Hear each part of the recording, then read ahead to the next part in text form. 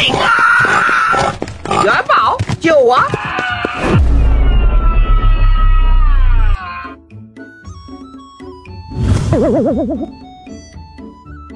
石头叔，你没事吧？有没有伤到？喂，一点事没有，就蹭破点皮。那就好，不然我都不知道怎么跟石婶子交代了。野猪卡了。有惊无险，这下子可以吃个够了。这猪肉回去3人分，一家得100来斤。这不太好吧？本王一人就吃100来斤。你又不是人，没算你的，你跟我一起就行。不，你们3人分吧，我根本没出力。你有出力，起码你是一个好诱饵。石头叔，你怎么没出力了？待会这野猪还得靠你跟仨出力弄回去，这种粗活我是不干的。元宝，你好啦，石头叔，第一次打猎没被猎物追着满山跑就已经很不错了，多来几次就好了。我第一次进山里的时候被条蛇追得满山跑，不知道摔了多少跤，你看我现在。那你们以后还敢带我？肯定带啊，总需要一个做诱饵的，你不来，做诱饵的就是我了。你别听翠花乱说，多来几次就都是老手了。我们还是赶紧回去吧，免得血腥味引来别的动物。对。接着石头和魂三担着野猪下山。石头叔，回去有人问打猎的事，就说野猪是我们3个人一块杀的。好的。很快，3个人猎到野猪的事在石桥村引起了一场轰动。回村后，石头和魂三就将野猪剥皮放血，将下水都清理了之后，剔了骨头、筋肉，还有将近400斤。石头跟魂三2人一人分了140斤肉，剩下的连同猪头、猪蹄、猪血下水都归元宝。接着元宝又把这100来斤猪肉切成一块块的，大约2斤一块，然后将肉洗干净，控干水放到盐里滚。这古代没有冰箱，这种天气里最好就是把猪肉腌制起来，不然放不了几天就坏了。元宝，你这回可真厉害。族长，你看中哪一块？挑一块回去炖肉吃。这不太好吧？你说这句话的时候能擦擦口水吗？族长，别客气，你选一块合意的吧。那我就选1块。族长早就瞅准了一块大肥肉，拿着肉美滋滋的回去了。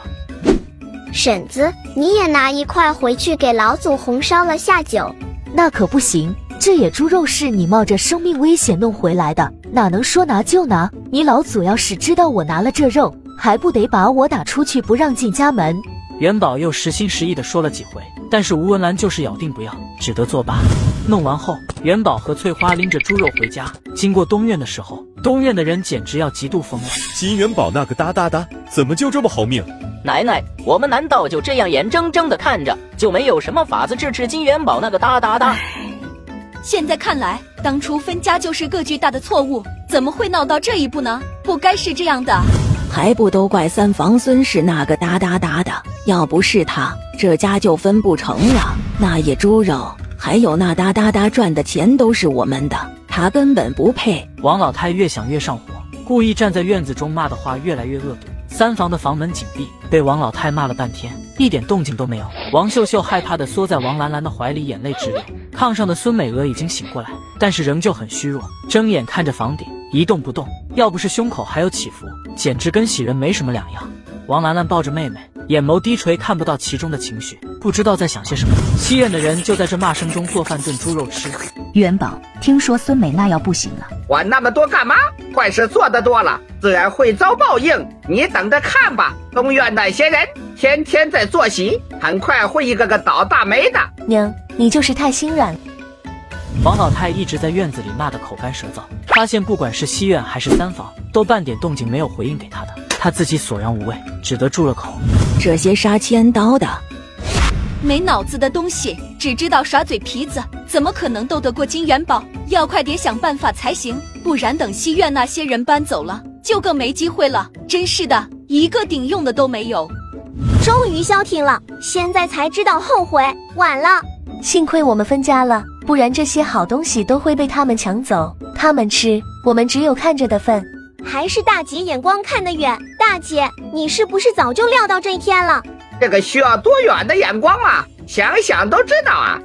也是，我们几个女的比东院那群人干的活都要多得多，凭什么每次吃的都最少？所以呀，我们后面肯定会过得越来越好的，简直好太多了。